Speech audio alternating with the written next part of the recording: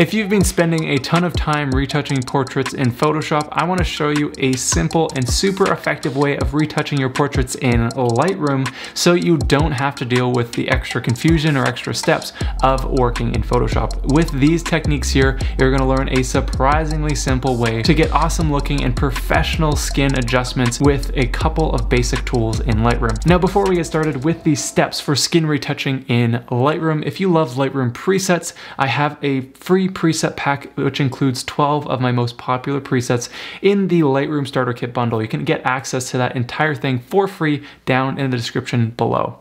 Now, to retouch your portraits in Lightroom, you need to do two different steps. The first is to spot remove things, and the second is to use a little brush effect.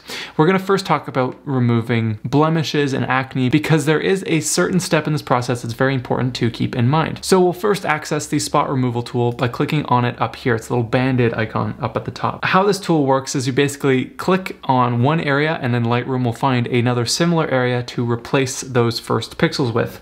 You can also click and drag like this and it will create a white line. Lightroom will then find a replacement for everything within that white line. However, when you're dealing with acne and spot blemishes like we will be in this portrait, it's often better just to do one-click adjustments so that the automatic results in Lightroom just look a little bit more consistent. So zooming in here, I'm going to resize my brush so it's a little bit larger than the spot that we want to remove. I'll then make sure that my feather is set to 0 and my opacity is set to 100%. So that way we have a soft blend and it is fully visible. Now you'll notice here on the top of the brush settings, we have the clone and the heal option. And this is what's really important to remember. The clone adjustment will take an exact copy of one set of pixels and put it somewhere else, where the heal will take a copy and then blend it into the new area. So when you're doing skin retouching especially, you want to make sure that the heal mode is selected so that you get the nicest, smoothest, most realistic blend with your skin retouching adjustments. So I'm going to click over the areas that I want to remove, and if you ever have an issue where it's just not quite looking right, you can click and drag that sampled area over to get a little bit more of an accurate result. So I'm going to just move that over like so. And we're just going to continue through retouching all of these areas. So I'm just clicking on these small spots, and then anything that's a little bit larger, I'll just click and drag slightly to get a bit of a larger spot removal adjustment. And then once again, anything that just doesn't look quite right or is sampling another blemish, for example, I'll just click and drag on that sample to reposition it to something a little bit more fitting. So just repeating these basic steps until all the blemishes on your subject are removed. So I'm just going to speed up this process so you don't need to sit with me for all of these. Now I should also mention that if you ever want to delete something that you aren't happy with, you can just click on the adjustment and press the delete key on your keyboard. From there you can just go and redo that same adjustment as you'd like, and then just make those same adjustments just like before to make a nice realistic blend for your image. So at this point, I've gone through and I've edited all of the blemishes on my subject here. And the reason that I see all of these little dots here is because I have my tool overlay set to always. If I had it set to never, for example, all of those would not be visible, but I like to just have them all visible so I can easily click on them to access or adjust them later on if needed. So now with that complete, I'll press done. And looking at that before and after, you can see how we have a nice starting point by removing all the blemishes in the photo. Now we need to go and smooth the skin. Now typically people will use frequency separation in Photoshop, which if you're a beginner or intermediate or you just don't have the time, it's a complex process.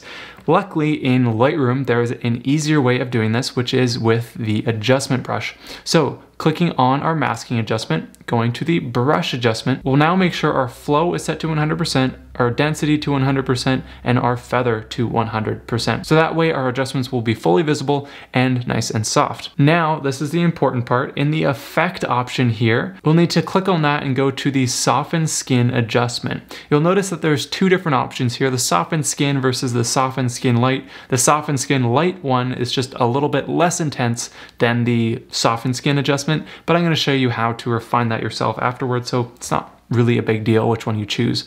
I'm going to click on soften skin. Now that adjusts our settings, which in this case just reduces the clarity. And that means we can go and paint over our subject's skin with that nice soft brush, to smooth out any of the redness, any of those unwanted details and things like that. So when you do this, you want to take care not to go over any details such as like the lips or the eyes or things that you want to be sharp.